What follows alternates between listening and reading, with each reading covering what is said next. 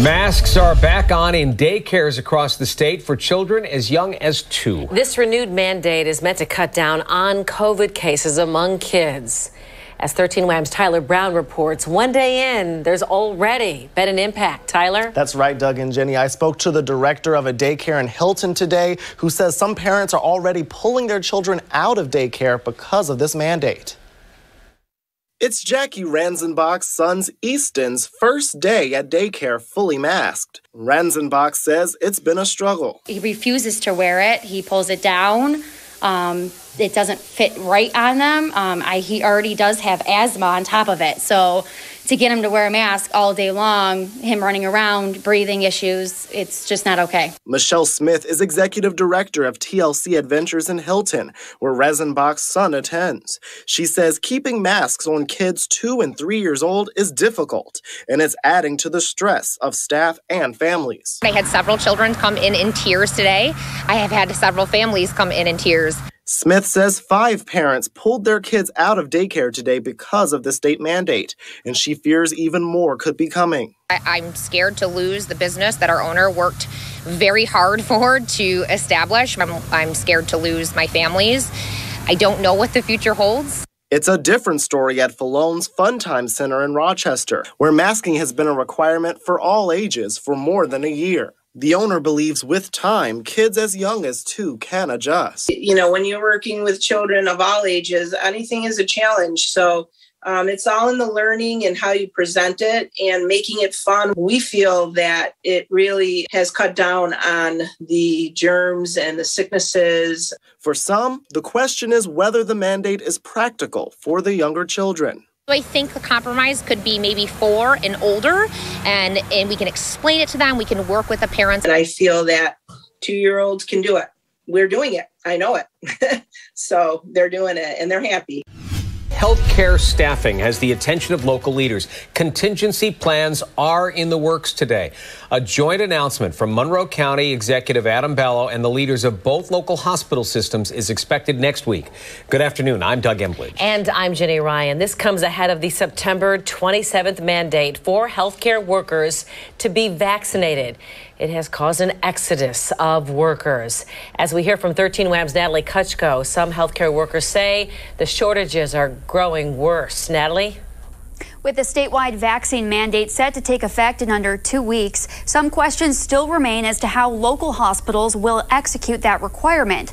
Now, we spoke with an adult care nurse in taking on more work here in Rochester, as he says more of his colleagues put in their notice. Mark Donahue is an adult home care provider through Rochester Regional Health. Typically, he'll visit 5 to 6 patients per day. Lately, though, Donahue says he's been taking on more work. I frequently pick up weekend shifts like Saturday mornings to try and do an additional 3 or 4 visits to take the load off other people if possible. And again, that's more overtime, which I think is more taxing on my company as well.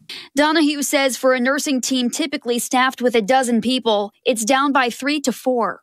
An existing staffing shortage made worse, he says, by the COVID-19 vaccine mandate for healthcare workers in New York. The next few weeks, I think, are going to be very difficult. I go by kind of my own mandate. One of my scheduler asked me the other day if I could pick up and get another visit during the day. And that would have been 7 or 8. And at that point, I had to say no. I had to take care of myself, too. During a COVID briefing Thursday, County Executive Adam Bello addressed these growing staffing shortages. Am I concerned? Of course I am. Right now, we have healthcare workers working throughout the systems that are working 24-hour days. They're working around the clock to make sure that our patients receive all the critical healthcare that they need. We have an obligation, the rest of us as a community, to do what we can to get them back to normal and give them the resources they need to do their jobs. And the only way to do that is to vaccinate. As a result, Donahue says his team has already been notified about a likely reduction in services they'll be able to provide. When the mandate goes through, we may no longer be able to provide evening coverage. They're looking into ways to solve that, but that's hard. Now, Adam Bello announced today 91% of workers at Strong Memorial Hospital have already been vaccinated, 87% at Rochester General, and 79% at Monroe Community Hospital. Again, we do not know what will come out of next week's announcement, but Bello did mention hospitals are, quote, still sorting through legal issues. In the newsroom, I'm Natalie Kuchko. All right, Natalie, thank you. In an attempt to prevent further strain on hospitals, local healthcare leaders are urging people to get their flu shots now. Several clinics have already begun. This one at the Rochester VA. Doctors say you don't have to wait between getting the flu shot and your COVID vaccine. Both can be administered at the same time, something doctors urge, especially because you can contract both diseases at once. They're both viruses, so sometimes the viruses kind of like compete each other. COVID is far more deadly than the flu. However, people still die of the flu. People get in, require hospitalization and prolonged hospital stays with the flu. So if you can prevent any of those things, it's always good. Last year, flu activity was unusually low as a result of COVID precautions like masking and social distancing. So today, Governor Hochul said the state will fight a judge's decision that temporarily blocked the state's mandate requiring that healthcare workers be vaccinated by the end of this month. That mandate, set to take effect in less than 2 weeks, is already making it harder to find a local nursing home bed. 13 WHAM News has learned there is a growing list of facilities not accepting new patients out of concern that they soon won't have enough staff to care for them. It is the biggest worry right now for people who run long-term care facilities. They want their employees to be vaccinated, but they're already short-staffed, and they know some workers will quit rather than get a mandated shot. I think everyone's planning for the worst and hoping for the best, so we all have our fingers crossed.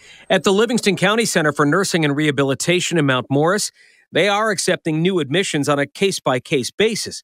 It's not that all their beds are full, but there are dozens of current openings for certified nursing assistants. Roughly 100 staffers out of 350 are still unvaccinated. The Livingston County Administrator hopes the state will modify its mandate to allow unvaccinated workers to be tested so they can keep their jobs. I think that could be a very measured approach, a very balanced approach that's not Neanderthalic thinking. It's very, public health oriented, but it also protects the systems that are in place that are really supposed to be there to protect the people that are in these facilities. In a story on 13 WHAM last week, the CEO of Thompson Health showed us the war room, where leaders meet each day to deal with a worsening shortage of workers. Mike Stapleton oversees both a hospital and a nursing home. I have 16 patients in those inpatient beds waiting to get into a nursing home because the nursing home beds don't exist, because so many people have consolidated nursing home floors and have even closed large nursing home facilities.